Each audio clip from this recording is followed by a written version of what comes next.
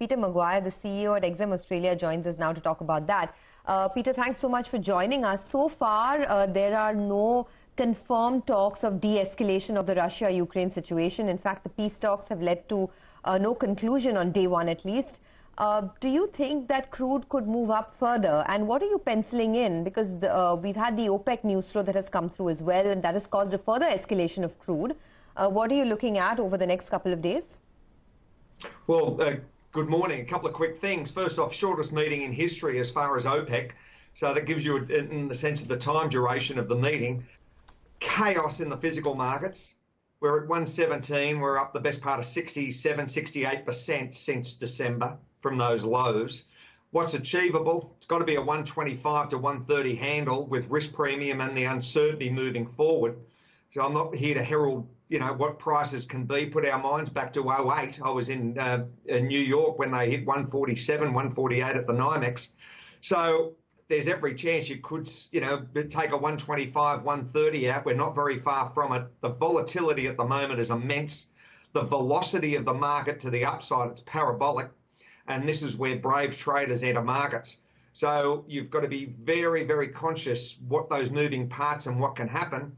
And it's electric at the moment. It's a 24-hour-a-day market, and it's absolutely on fire.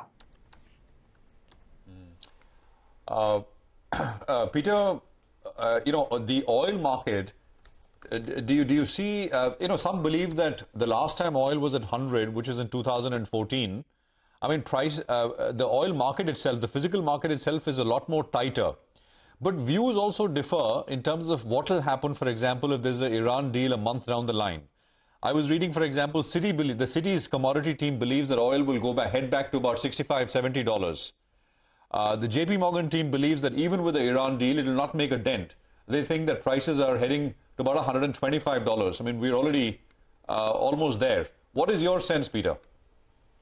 There's divergence between all the analysts, and that's where the confusion lays, because everyone's trying to find the middle ground and realise what those, how it all piecemeals together. But the times we've got to be appreciative. We've got critical shortfalls globally in the sense of underinvestment across that whole energy sector over the last matter of, say, 3 to 5 years. Then comes the next part. You've got increasing demand post-COVID. So the strong demand, and we really are now starting to take barrels off the market where you should be adding barrels to the market. So I think you'll see supply disruptions. I think you'll see other issues manifest themselves in the short term, which in turn can create, again, more uncertainty as far as price. So where it moves from here, I think it'll be incredibly volatile. It'll be a whipsaw, and I think you've just got to hold on to your hat, because I think there's a lot further to go yet. All right.